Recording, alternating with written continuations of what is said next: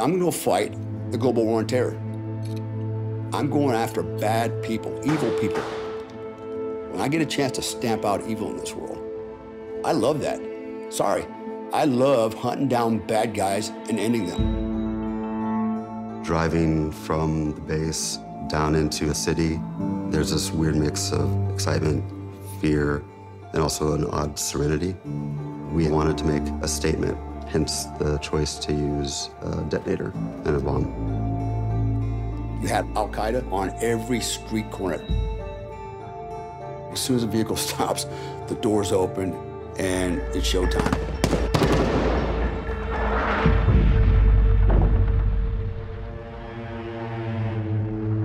Would you say that it was a successful operation? Yes.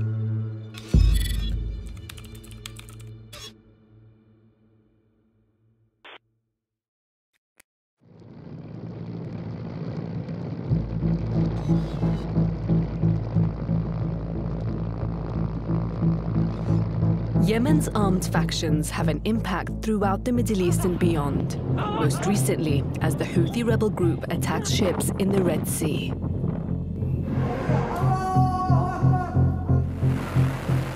The U.S. military launched another airstrike in Yemen. The U.S. and U.K. hit around 30 sites across Yemen. This film is about the complex roles Western and regional powers have played in Yemen's war. And the story begins with an assassination mission. Isaac Gilmore is a former Navy SEAL who later became second in command of a private US military firm called Spear Operations Group. Yeah, me too. I want to be pretty. When I first met him in 2020, human rights lawyers were trying to prosecute Spear for war crimes. This is the first time anyone from Spear has spoken on camera. One of the reasons that I agreed to participate in this and be part of this documentary is to be very clear about what we're doing and why. This isn't, innocent until proven guilty. It's war. And so you have intelligence, and then you act on it. In December 2015, Spear Group was hired by the UAE to carry out assassinations in Yemen. We met with the appropriate bodies within the UAE government at the Emirati army base. The pitch was to put pressure on ISIS and Al-Qaeda in the state of Yemen and make sure that it didn't become another chaotic hub of terrorist activity, especially with the proximity to the Horn of Africa. In 2015, Yemen was gripped by fighting on several fronts. A rebel group called the Houthis had taken over the capital Sana'a. They also briefly held Aden before a Saudi-UAE-led coalition, backed by the US and the UK, recaptured the city.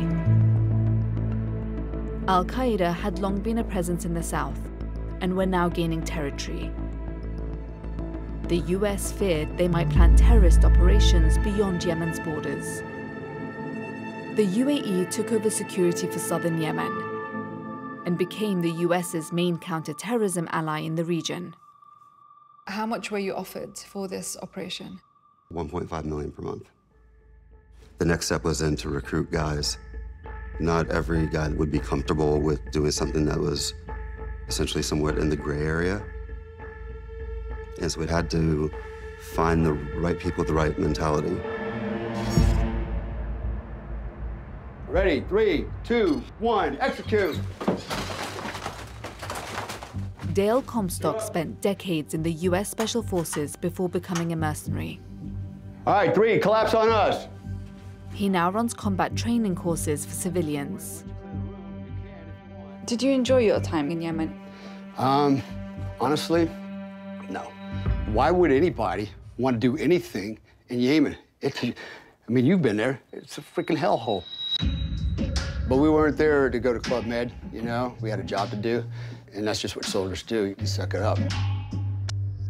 Look, in Yemen, you know this as I do, Al-Qaeda everywhere. I've had Al-Qaeda within inches of me,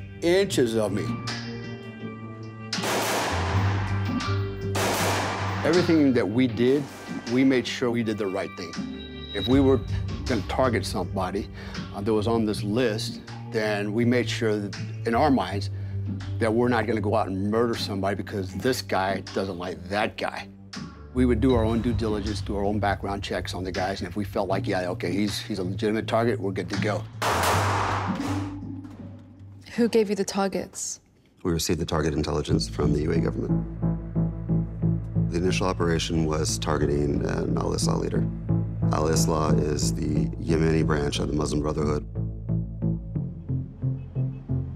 قبل الوقت المحدد لي يمكن بنص ساعة، أنا خرجت يمكن 49 دقيقة 45 دقيقة يعني. وصلت إلى عند البيت سمعت انفجار.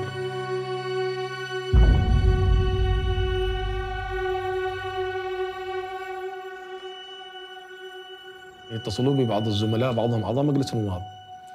يتصلوا علي يقول لي سلامات سلامات. أنا استغربت سلامات أنا ما في يعني أنا سليم الحمد لله يعني أقول لهم. فاتضح إنه في نفس اللحظة نزل بيان في أحد المواقع إنه تم اغتيال إنصاب مائي بحادث تفجير سيارة. في هذا الأثناء أنا عرفت إن أنا كنت المساعد.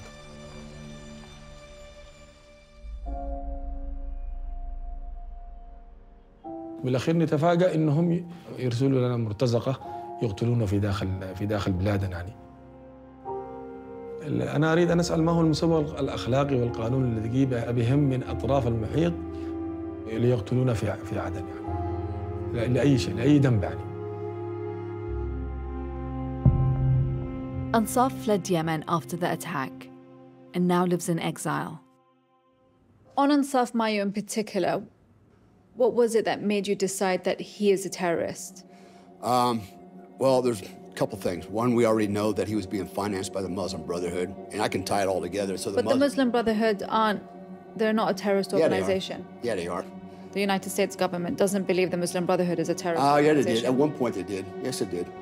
If my handlers say, here's the intelligence, this is the target, and this is why, who am I to question? I'm a soldier for you. Roger that. And your handlers are the UAE? Yeah, they're the client. Yeah, they're the client. Ansaf's party, Al-Islah, or the Reform Party, is one of the biggest political organizations in Yemen. Its policies are inspired by the Muslim Brotherhood, a popular international Islamist movement. The Muslim Brotherhood is banned in several countries, including the UAE, where their political activism and support for elections is seen as a threat to the rule of the royal family. But the US has never classified the Muslim Brotherhood as a terrorist organization. Hey, how are you? Legal action group Reprieve has been tracking assassinations in southern Yemen. What you see here is basically tens and tens of assassinations. Between 2015 and 2018, they've counted 102. They've all followed the same pattern, placing IED bombs on doors or on cars, and then someone comes after and starts shooting the individual. If you see then here, you see a surge in assassinations that are happening throughout 2016. This happens after the arrival of Spears into Yemen.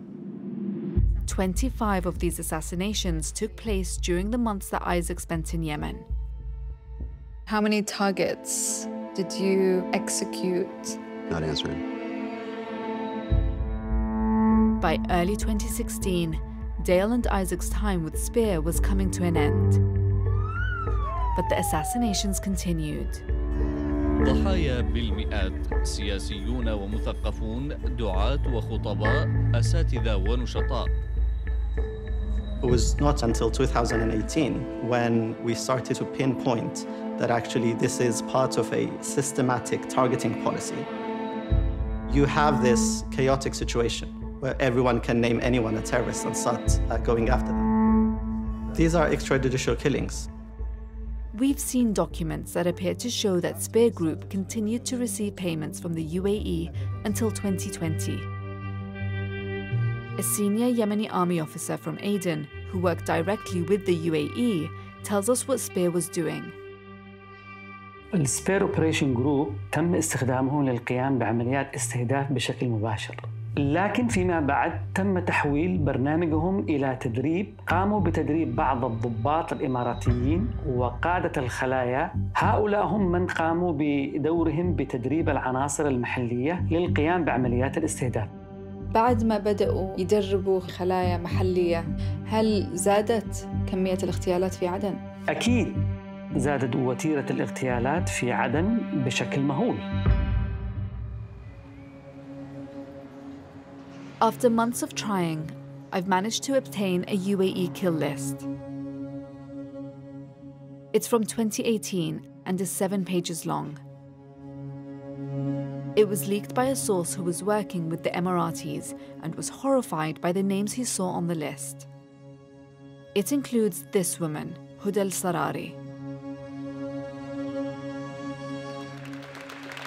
It is now my great honor to announce this year's laureate. Huda's a lawyer who was in Geneva to receive an award for her work investigating the UAE human rights abuses in Yemen. Ms. Huda al-Sarari.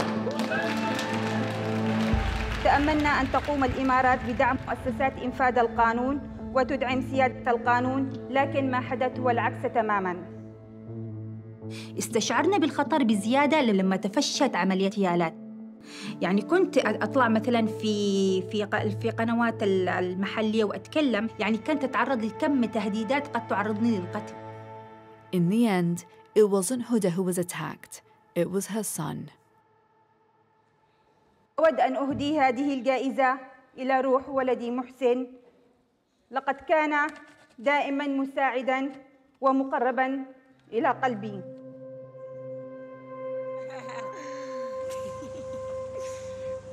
لهذا ما أقول لك كان كثير ضحكنا إحنا في البيت.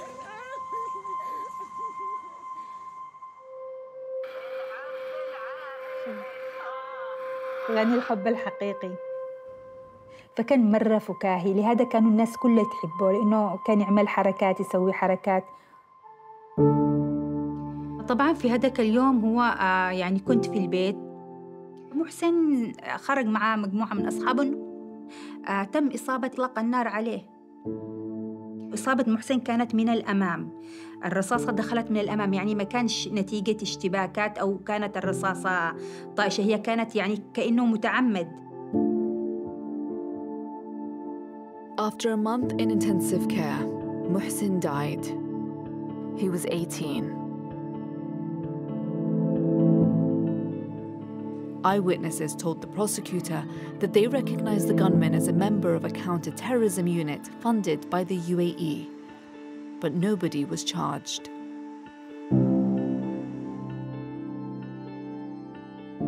توفى. ضليت فترة تقريباً في البيت متأزمة باللي حصل، بس إنه بعد ما رجعت تاني مرة استعدت نشاطي، بدأت أتلقى تهديدات من أول وجديد. وهذا ما كفائكش، يعني هل تشتي زيادة إنه يموت ابنك الثاني عشان تتراجعي؟ Huda now lives in exile. She's still in fear of her life.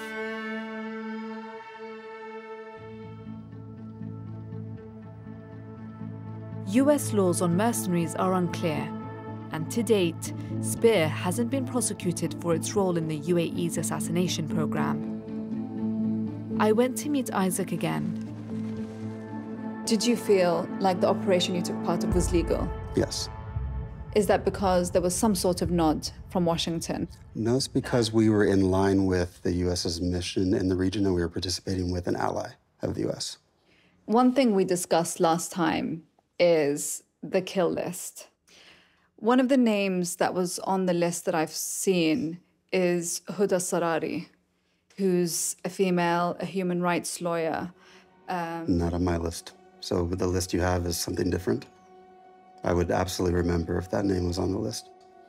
Did you know that after you left, the Emirati forces that you trained then trained Yemenis to conduct assassinations? You train people, you give people a tool, and how they choose to use it is really not your responsibility. So my personal feelings is unfortunate, and war is always messy. But anytime there's conflict, there's going to be people that are hurt or killed that you wish weren't.